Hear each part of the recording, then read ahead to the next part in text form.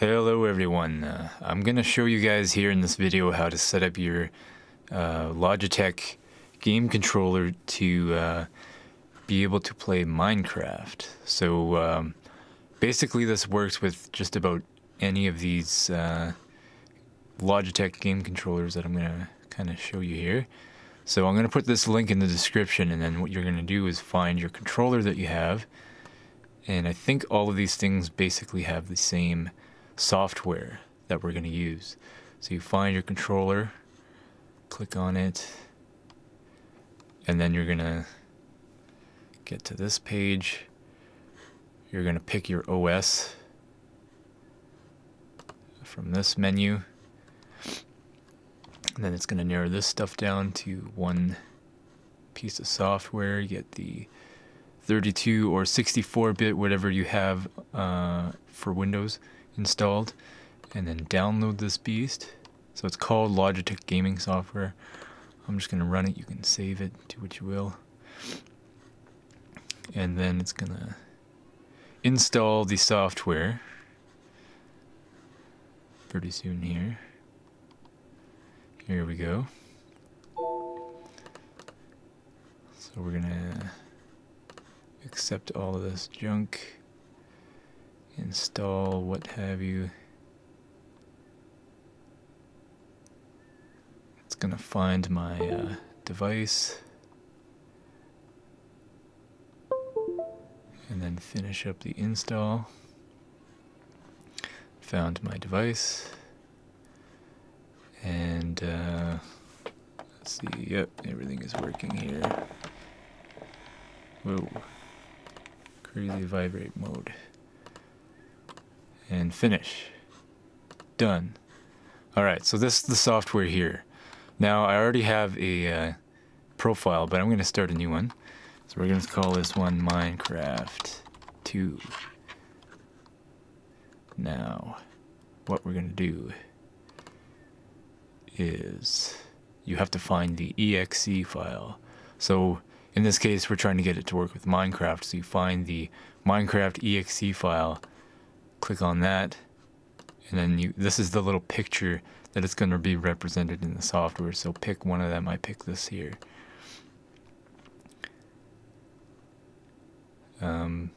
Sure, why not?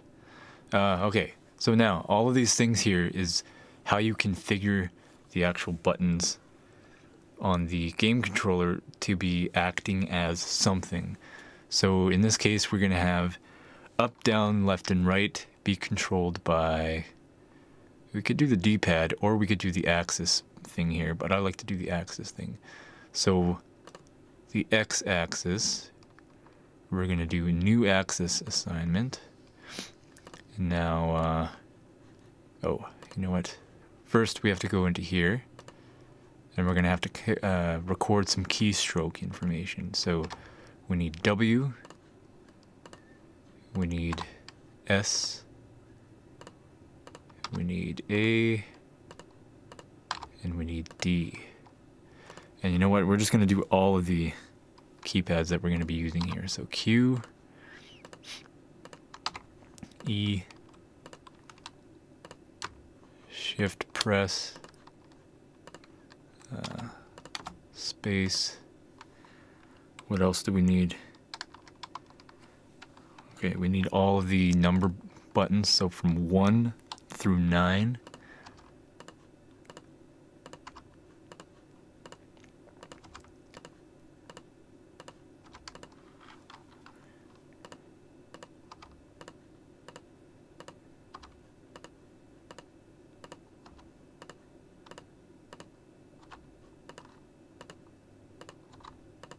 There we go. So 1 through 9. We got the movements. That's pretty much it. Or no, wait, sorry. We also need control. And control press, I guess? Sure. Alright. So those are the main buttons for Minecraft. So here we're going to be axis left and axis right. Left is A. So we assign this to A. Axis right is D. Assign that to D. We're going to call this left, right. just so it shows up here as something legible. So now forward is going to be W, backward is going to be S. Call this forward, backward, sure. And now the other main buttons is going to be the mouse, essentially. First, we're going to go with a new zone assignment. Or no, sorry, that's not it. Axis properties. Yeah, here we go. Axis properties, I think. So now, right stick X-axis, we're going to go with the mouse X-axis. And then right stick Y is going to match the mouse Y. So now this right joystick thing is going to move the mouse around. Now the mouse buttons, which are left click and right click, we're going to do buttons 7 and 8. That's the big buttons on the bottom of the controller here. So we're going to have 8 do the main left button mouse functions, and this one do the right button functions. So to place blocks is going to be 7 on the left hand side. You can put them however which way you want. I like to do it this way. And then what else do we have? We need jump. So button 2 is going to be jump, which is space bar. Button 1 is going to be get rid of an item, which is Q. Button 3 is going to be the menu, button E. And this is going to, oh, we need another. Let's add another one here, escape, which is going to be the start button here. Add escape. And now crouch, which is, let's get these joystick buttons. Here we go. These are the joystick buttons. I like to have crouch on button 12. So that's going to be shift, crouch. And then button 11 is going to be control, which is run. Or sprint, or whatever you want to call it. Now, I think that's pretty much it. No, hold on. That's not it. So 1 through 9, that's going to be picking the different slots for all of your items. So because we can't we can't assign anything to an actual mouse scrolling wheel, so we have to do a kind of workaround. So buttons 5 and 6 is going to be our thing here, and we're going to do what's called a cycle command. Now the cycle command means that, here let's start with button 6. Every time you click button 6, it's going to cycle through all of these different buttons here. So the workaround is going to be that we're just going to keep on flipping through from 1 through 9, and then once it reaches 9, you click button 6 again. It's going to start back at 1 again, and it's just going to keep going and going in a cycle form. Where were we? Here we go. And then same thing for button. Ooh, you know what? Let's edit this and name this 1 through 9. Now button 5, cycle command. Call this 9 through 1, because we have to do this backwards.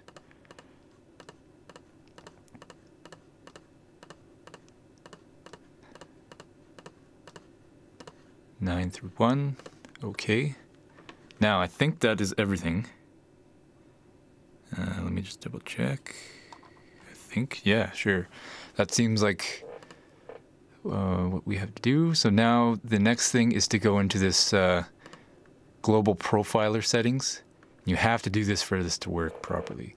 Is go down to here and put apply persistent profile and put it on 2 or whatever you named this profile for Minecraft, and then hit OK, and then everything should be good to go. Alright, so lastly, I'm just going to demonstrate that it actually works. So go ahead and launch Minecraft. You can do it within this program like I just did, or you can load it up the old-fashioned way. And we're gonna hit play. And this, right now I'm using the joystick. You can use the these profiles outside of Minecraft itself. It doesn't actually have to be Minecraft loaded for it to work like that. But anyways, so now we are in the game. We're using the controller. Go into here, double click, and as you can see, moving around, moving the mouse around. Oops. Dropping blocks, breaking blocks, jumping, dropping blocks on the ground, going in the inventory, etc., etc. Flipping through the things, flipping them the other way. Now the sucky thing is that because we have to do this workaround with the cycle thing, is that, let's see, right now I'm on hopper, and with the mouse wheel, when you scroll, you move either left or right from this hopper. Now because we're using this workaround,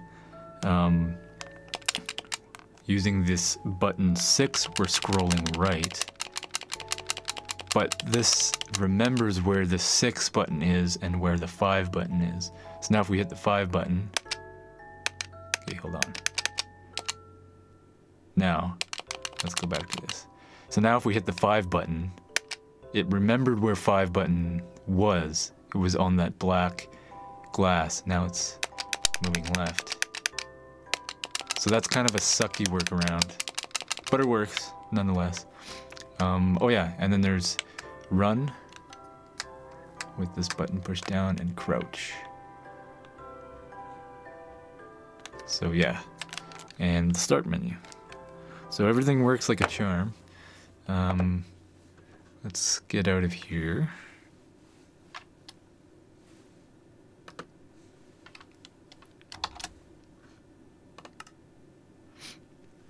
So everything works like a charm, but another way to do this kind of workaround thing, which I think I like better, is to set up a different cycle command. So we're going to do let's start on button 6 again.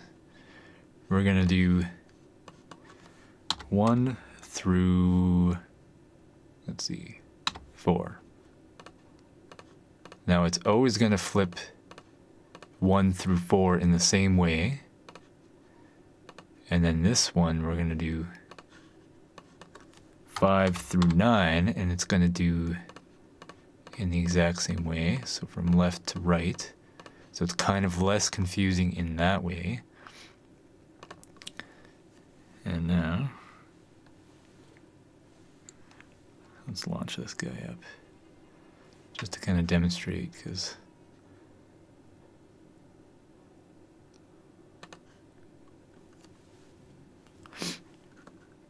now, the reason I like this better is because you can have something assigned from 1 through 4. So, for example, let's go back in there. So you can have 1 through 4, you can have like all your weapons. And then from 5 through 9, you can have all your building blocks or food and all that kind of stuff. So that makes it easier for, let's say, when you're exploring in survival mode and all of a sudden a skeleton shows up and then you want your weapons really quick. Then you can just flip through your weapons easily. You know it's going left to right, and you know that you just have to push the one button that has the weapons, rather than on the other side, which has your building blocks and food and stuff. So I like it better that way. Again, they're both workarounds, which kind of sucks, but that's kind of the way it has to be done.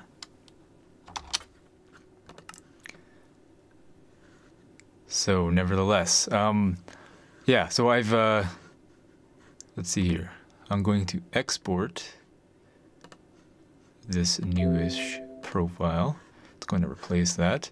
And now I'm going to have this thing that you can import into your profiler here on my website here. And if you go, I'm going to put this link in the description as well. So you go to my website and go to games part, and it's going to be right here. And that's where you download this file, which you import into here, and then everything works all hunky-dory. So yeah, hopefully that helps. I will probably start using the controller in Minecraft just for fun, because it's a lot more fun to play games on a controller than it is on your keyboard and all that stuff. It makes it just a little bit more sweet and awesome. But anywho's, thanks for watching, guys. Hope that helps. Leave a like, have a share, make a share, do what you will, and take care. Bye-bye now.